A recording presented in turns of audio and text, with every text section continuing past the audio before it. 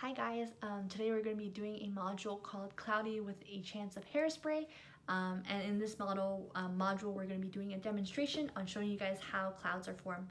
But first, let's learn about evaporation and condensation. So what is evaporation? Evaporation happens when a liquid becomes a gas, and this is caused by a rise in temperature. For example, when the sun heats up water in lakes and also the ocean, the water vapor turns into vapor or steam, and this goes back into the air. On the other hand, condensation is when water vapor turns into a liquid, and this is caused by a drop in temperature. Some examples of condensation include the fog that kind of shows up on your window on a cold day, and also water droplets that kind of form on the outside of your cup. In both cases, when moisture in the air gets too close to the colder air surrounding a cup or a window, the water vapor turns into a liquid. Condensation is a very important aspect to our weather system because it is what causes clouds to form.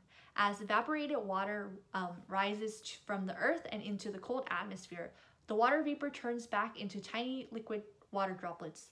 These water droplets gather around dust particles in the atmosphere, thus forming clouds. As the clouds continue to gather these water droplets and also accumulate little ice shards through condensation and also freezing, eventually the weight of the cloud becomes a little too much, and then the air cannot hold any more water. And this is what causes precipitation, rain. So we're gonna head into the demo. I'm gonna show you guys how to form clouds at home.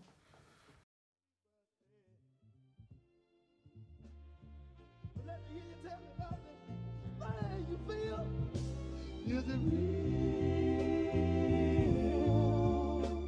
Is it real? Is it real? The first thing that we're going to do is to add the steaming water to our jar.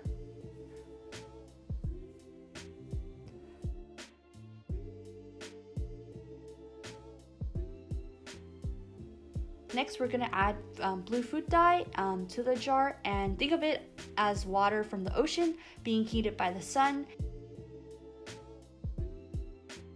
And then add finally hairspray, and this will represent the dust particles that we see in the atmosphere.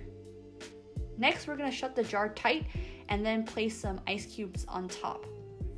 This does two things. First, when we close the lid, we are trapping water vapor from the steam.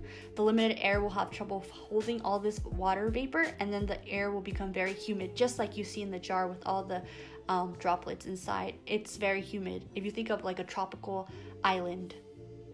Second, the cold ice cube will cause condensation, much like the water droplets on a cold drink. So watch the jar carefully.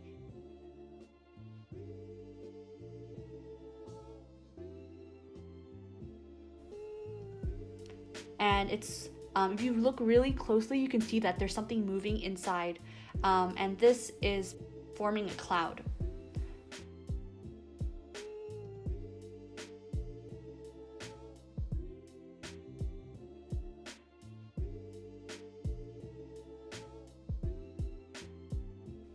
And then finally, we're gonna remove the ice cubes from the top, and then we're gonna open the lid, and then you'll release everything back into the air, and the water vapor is now free and it's able to disperse into the wide open air.